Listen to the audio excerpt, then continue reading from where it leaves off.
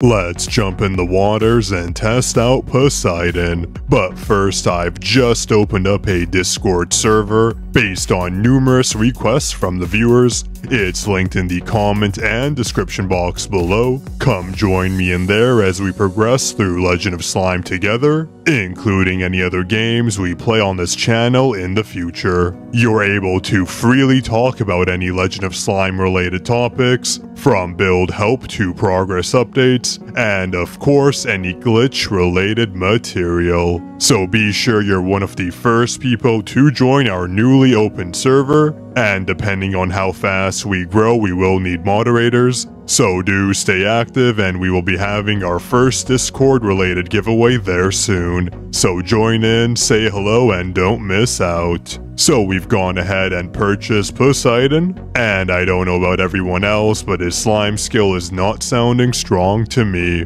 The cooldown is already quite long at 13 seconds, and Miner's, for comparison, is on an 8-second cooldown. Poseidon's skill-based damage is only 250%, with frog and fish allies amplifying that by another 100% per companion. It still doesn't hold up to Miner's 770% companion damage skill once you do reach that 10,000 mining depth, especially when Miner's is on a lower cooldown. But anyways, let's go ahead and test Poseidon out. You never know, maybe we'll be pleasantly surprised. And do leave a comment if you do think he'll be one of our stronger slimes, or if he's going to sink to the bottom of our tier list. Now, Poseidon's own effect bonuses are definitely a nice touch, providing 100% total attack and 50% critical hit damage. We started at around 337 AA damage prior to leveling up Poseidon,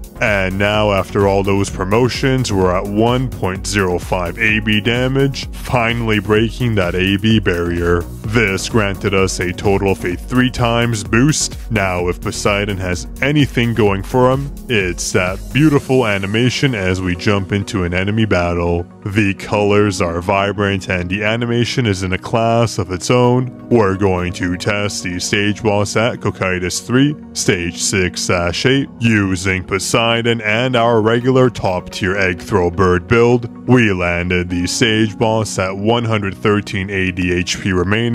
Now let's switch over to that exact build onto Gent. The stage boss was absolutely melted down in comparison, dropping the stage boss's health to 55.4 AD. And when we consider the stage boss's health starting at 173 AD, this would result in a 33% damage difference between the two slimes. Now I know what you're thinking, the comparison was obviously unfair because Poseidon needs frog and fish as our companions for him to properly scale his skill damage.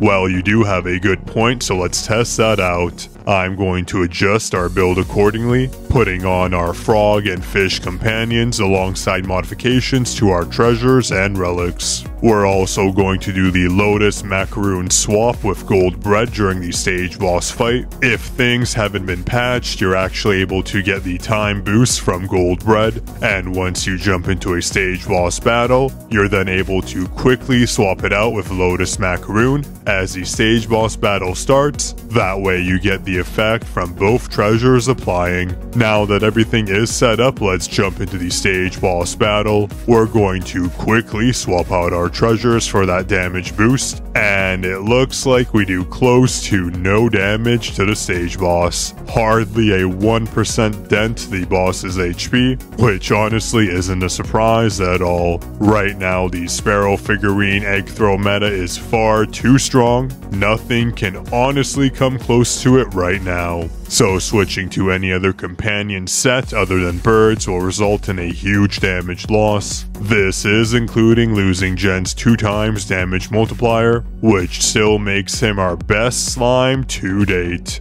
I do think Poseidon is going to go down in the ocean as one of our weaker SS slimes yet. Maybe there will be some crazy build out there in the future to make him viable, but based on our meta right now, I do doubt we will see any changes from our Gent egg throw combo. And judging from Poseidon's skill, there is a knockback involved, so we can't say that they are a completely useless slime, but beyond the potential usage in Slime Legion, their usefulness right now is quite low. At the very least, we were able to push to Cocytus 3 stage 8-5, so Poseidon did prove useful in that regard from all those promotion bonuses. Anyways, that was our brief overview of Poseidon. Things were pretty straightforward considering he wasn't a very tricky slime. Don't forget to join our newly opened Discord server. The links again are in the comment and description box below, and be sure to drop a like and subscribe if you want to see more Legend of Slime content just like this.